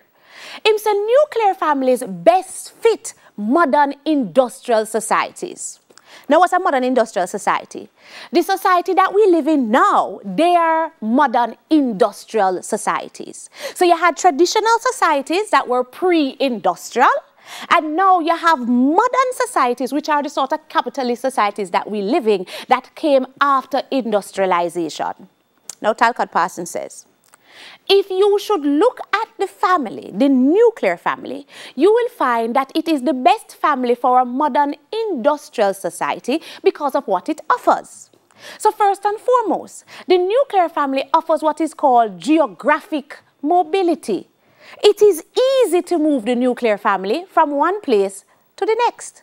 Now that is important, because in an industrial society, you need to be able to move easily to find work. So if work not the right here, so you have to move to where the factory is, go get work. And so it is best to actually have a nuclear family that allows for geographic mobility. Good? So that is very, very important.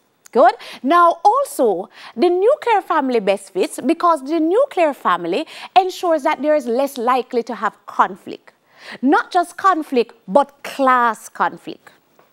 According to Talcott Parsons, in an extended family, you have adults living with their parents. So you have adult children living with adult parents. In the traditional society, before industrialization, that was fine. Because before industrialization, everybody in society have what we only call ascribed status. Now, what I mean by ascribed status? You only have the status where you're born with, yeah? So from you go there, the father is the father. In ascribed status mean that he is superior because he's the father. And the child, whether you're 25 or you're 50 or you're 12, you're still the child. And so your ascribed status means that your status is lower than that of your father. Simple. That was how it was in the traditional society. But with industrial societies, they have introduced now what is called achieved status. Status that you earn. So you have the ascribed status where you're born with, so you're the daughter. And then you have the achieved status where you earn, which means that you're a doctor, or you're a teacher, or you're a university student, that sort of thing. Now he says, if it is that we live in an extended family, in an industrial society, you're always going to have the clash of the ascribed status and the achieved status. Because the adult child who will have the lower ascribed status because she's the child may have a higher achieved status because she is a lawyer and her father might be a garbage man. And so when it comes to now decisions in the family, the child is saying that as the lawyer, I believe my achieved status is higher, and so I will make the decisions. And the father is saying, but I am the father. And as the father, my ascribed status is always higher, so I will make the decision. Yeah? So if it is that the family have a problem, yeah, so them can't pay some bills, the father might come up and say, all right, I have a plan. Yeah, we can't pay our bills and things now work good. So you know what we're going to do? We're going to burn down the house and get the insurance. Yeah, come we do it. So everybody take out on the things and make we run out quick because of that our plan. Now is the father. He have the higher ascribed status. So him come and he make a decision. Yeah. Now the daughter who has the achieved status as a lawyer, she's like, daddy, daddy, daddy. I'm here to say to you that that plan is not only ridiculous, it is illegal, and so we will not be doing that. But the father look on her, but I wear this girl now. You know, because I'm the father. So how you as the daughter come tell me no, what go on in my house? It can't work. I'm here the father. And she said, but I am the lawyer. And so this is my area. And I know. And so there is a clash. Him say that when you live in a nuclear family, the child, when them reach 20, 25, them left go start them own nuclear family. So there is no clash of achieved and ascribed status. Because the adults, the father, will automatically have the higher ascribed status. And because these children are young, they don't have no achieved status, so there is no clash. So for Talcott Parsons, the nuclear family best fit industrial societies. He also says that the extended families are obsolete. There is no longer any need for them. There was a time when we needed the extended families because we never have no specialized institutions. Yeah? We never have no hospitals. So you didn't need your auntie when know about all of the bush them. And so or your granny when know about the bush them. So you go to she. But no, you don't really need her to live with you because if you're sick, you can go to hospital. You did need the one auntie because she one could have read good, so she have to teach everybody how to read. But you don't need her again because what? You have schools. So you find that the extended family in traditional societies was very important. But you see now, not so much. They are obsolete. Good? And so it is best to live in a nuclear family. Right? Now, that being said, he goes on to say that the nuclear families have two major functions. One is primary socialization. Primary socialization means it teaches you right from wrong. According to Talcott Parsons, the family is so important as socializing agent that it is where your identity is formed. You are who you are because of the family that you grew up in. So the majority of you going to grow up to become your parents. Going to grow up to become your mother or your father. As a matter of fact, if most of you are already your mother or your father, the things them what you say, similar to what your mother or your father say. When it is that I am, interacting with my children, I always start as me. Yeah? I start as Georgia, like, why are you doing that? That's how I start. Yeah? I'll explain what is wrong. What is it that is happening here? But after the next 2 minutes, I become my mother. Hey, what not chicken, Mary? Then here. No, stay right there, so. If you're back right there, so. Yeah? Because automatically, the same parental styles come out because the family is where your identity is formed. Who you are is based on primary socialization in the family. So it is very, very critical. But he says another function of the family that is often ignored is the fact that the family stabilizes the adult personality. According to Talcott Parsons, the family is your refuge. The family is the only place that you get to be yourself. Everywhere else, when you go out, you are pretending. But when you reach home, you get a chance to be you. You get a chance to relax, yeah? If it is that you are home, you can act in the manner that you want to act and nobody quarrel. When you're down the road, you have to be somebody else. And so the family helps to stabilize the adult because it gets a place to go and unwind and be themselves. For example, you spend the majority of your time at school or even at work. And yet, if it is that you should go to the bathroom and you should want to defecate, you don't say so either. You're in the bathroom and pretend like you're doing something else. No, it's a natural bodily function. Yeah? But you pretend, you look if nobody there, they'll catch you, I see. Yeah? Somebody come in the bathroom and say, no, what that you're going like you don't hear nothing. You don't come out till you see the coast clear. That's all I think. If you should ever need tissue, you would never shout out and beg a tissue. Because you're like, oh no, I do not do those things. But at home, you're in the bathroom and you need a tissue, you call, you shout, somebody can send a tissue, come. Please, that sort of thing, yeah? You actually get up and say, I'm going to go. And nobody don't have a problem. Because it's the only place you can be yourself. Your clothes tear up. Nobody asks no question. Yeah? You're not bathed for yesterday. And nobody not say, no man, yeah? But if somebody should ever come out at work and ask if you bathed, of course I bathed this morning and I bathed later on, that sort of thing. But if your mother asks your sister, I say, tell me not bathed for yesterday, I mean not bathed till tomorrow. Because at home you can be yourself. Talcott Parsons says the family stabilizes the adult personality because it acts as a place of refuge, the only place you can be your authentic self. Additionally, the family has children. And the children bring joy to the adults. They said children help to stabilize the adult personality because parents get a chance to live vicariously through their children. And so all the things that they didn't get to achieve, them get a chance to achieve it when them have children. All the things that they didn't get to do, they get a chance to do it now because they have children. I can tell you, when I went to primary school, I went to Half Tree Primary School, which is a wonderful primary school, and they had one of the best dance troupes. And I always wanted to dance. I thought I could dance, as a matter of fact. When I was growing up in my community, I was called Gigi Winer. So I was like, I am the best dancer. And I went to try out for dancing, and I'll never forget Miss Burke. I go in there, and I go in, and I put on my clothes, and I'm doing everything. And Miss Burke said, come, you, come out, you can't dance. And when I say my hurt to my core, man, I go home, go explain to my mother, my begs, and my mother say, oh, she look like a can't dance. Yeah? That sort of thing. And it hurt me. So you see, when it was that I had my first child, and she started go to school, the first thing she signed up in a dancing. First thing she signed up in a dance. Whether she did want to dance or not, me no care, but she go dance, because me always did want to be on stage. Always wanted to be on stage, yeah?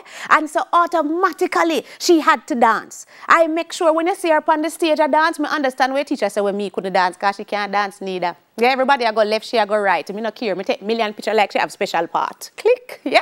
And it gave me lots and lots of joy. She always the way around at the back because she really can't dance. But I pay for dancing, so she have to dip on the stage because it brought me joy. According to Talcott Parsons, the family helps to stabilize the adult personality because it allows the parents now to live vicariously through the children. Talcott Parsons said many of families stay together just because of the children. You get something to talk about. Yeah? Guess what your daughter do today? You have conversations. So Talcott Parsons agrees with Murdoch that the best family is nuclear. Yeah, first and foremost. He believes that the only family that fits an industrial society is nuclear. But he also says that the family has two basic functions. One, primary socialization, and two, stabilization of the adult personality. He says those adults that don't have a family as a refuge, they are the ones that experience far more stress and are less likely to function properly in society. Those that have a family to go home to, they are the ones that are more than likely going to be functional. So you see, for the functionalists in general, the families that are functional are totally nuclear, and for different reasons. Yeah, they believe that all the other units now work. Good? All right. Of course, they have to be criticized. We start with Edmund Leach. Leach spelled L-E-A-C-H. And we always say him have the Leach's theory. Now, don't go in your exam and write same have the Leach's theory. That is not what the theory is called. But because of what the theory says, we call it the Leach's theory. Leach, the animal, you know of a leech? That's, you know, suck on tea and suck blood and live off you as a parasitic animal. Leach theory is similar to that, right? So Leach says that the nuclear family is definitely not the best family. Leach says that nuclear families are too small to provide the love and support that the family members need. And so they aren't functional at all, He totally disagrees with what the functionalists say. He said, listen, it is true, as Parsons says, that the family is a place of refuge. The family is a place that you go to look love and support, yeah? However, when you live in a nuclear unit, there are too few members to give you the love and support you need.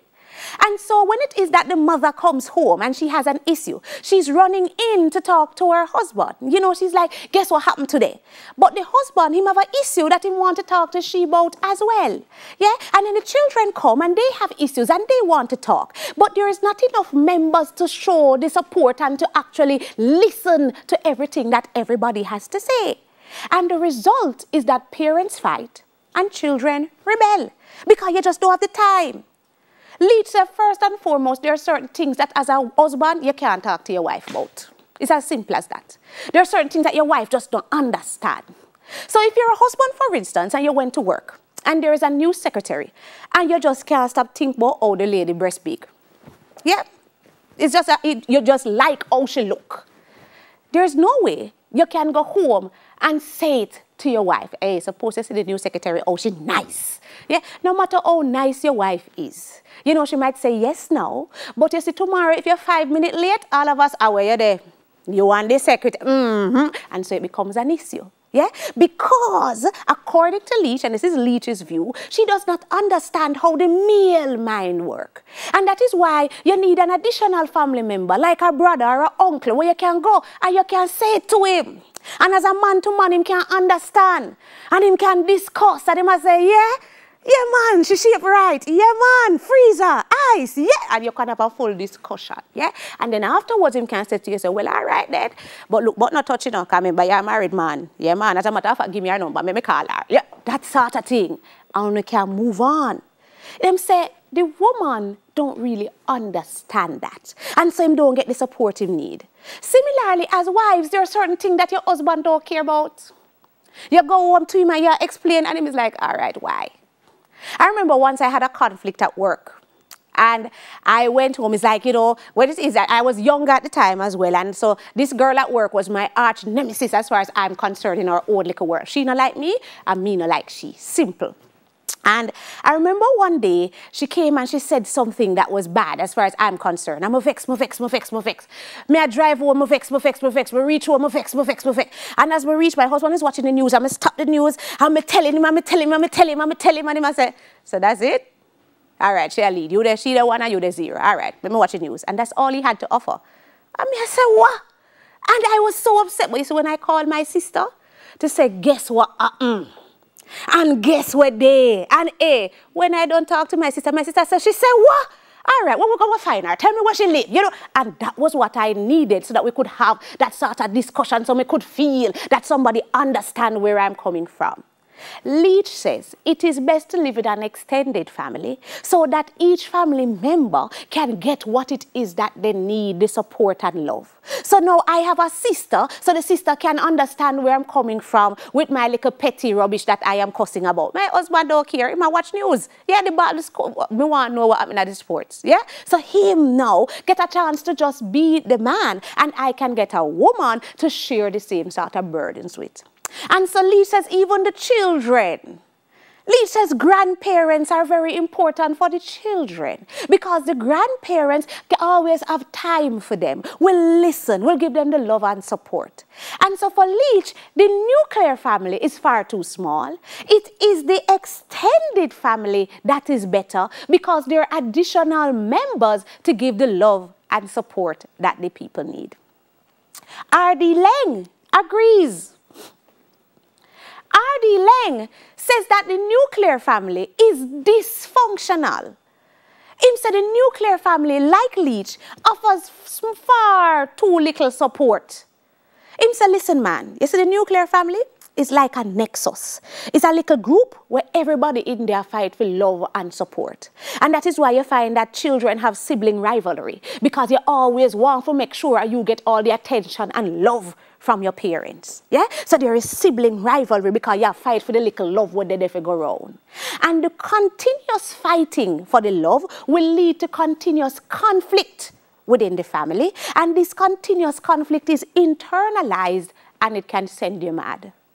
Leng says to us that the thing that impacts you the most in life is your family. Something happen in the morning, somebody drink out your juice out of the fridge, and all 2 o'clock a day you cuss about who drink out your juice in the fridge.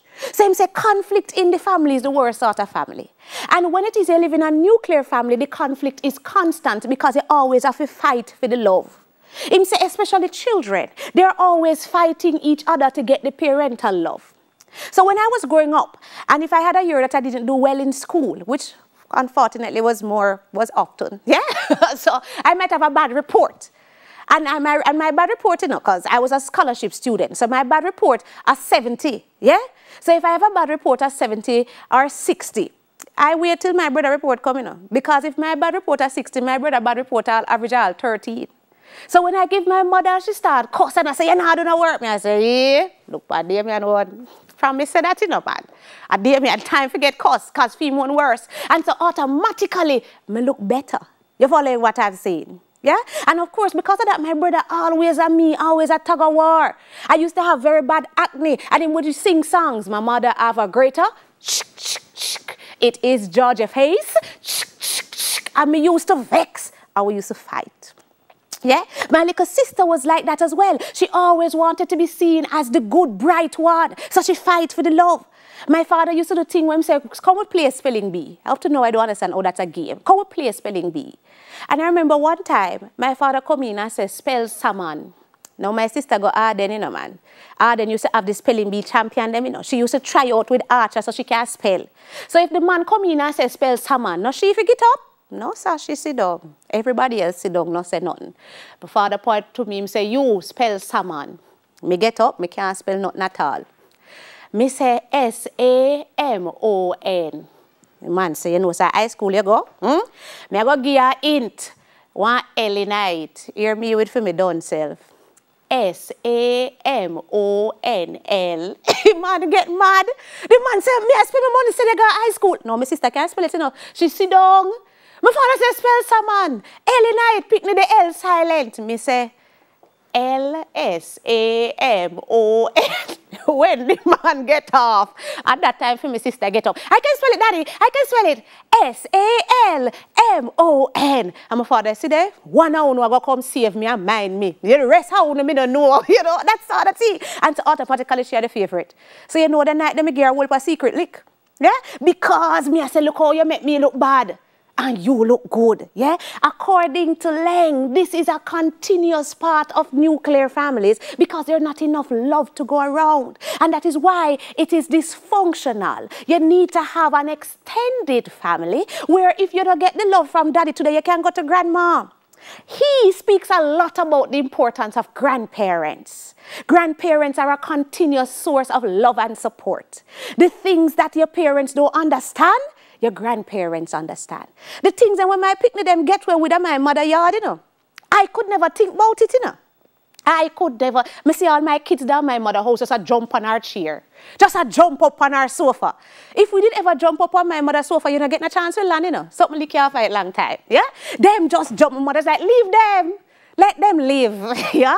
Them said that source of love, every child needs it because parents have to discipline you, but your grandparents can be the source of love and support you need. And so they too believe that it is best to live in an extended family rather than to live in a nuclear family. Now, it is important to note that there is one thing that the functionalists and the critics of the functionalists that we just spoke about agree on. I wonder if you're thinking about it. Remember, the functionalists said the nuclear family is best. Leach and Lang says rubbish, the nuclear family is dysfunctional. The extended family is best. It means, therefore, that both of them agree that the single parent family is the worst one. Because if the nuclear family is too small, according to Leach and Lang, then you can imagine the single parent family. Are you following what I'm saying? And remember, Murdoch them don't agree already that the nuclear family is best because you have mother and father. So if you have a question that speaks about the single parent family and its viability in Caribbean societies, it is important to note that these same theorists can also answer. The same theorists like Lang and Murdoch and Parsons, they can also answer that question because by saying that the nuclear family is best, they are saying that the single parent family is not viable.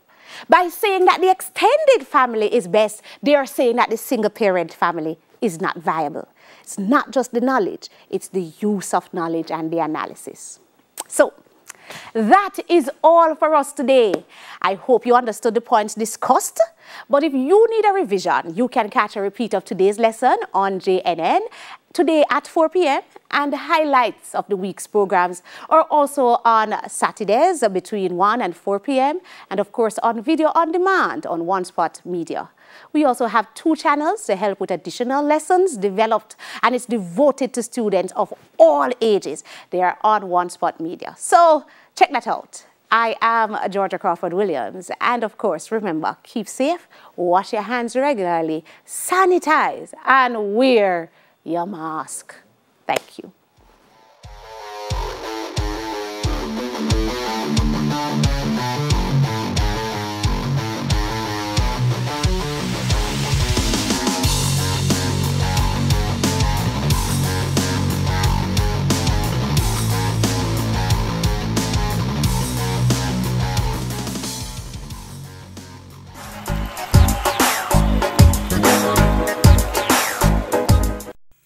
Hi there, I'm Simon Preston from TVJ. Thank you very much for watching our YouTube channel. To see our latest videos and also to see live events, click here. To see our full videos on onespotmedia.com, click here. Thank you very much for watching.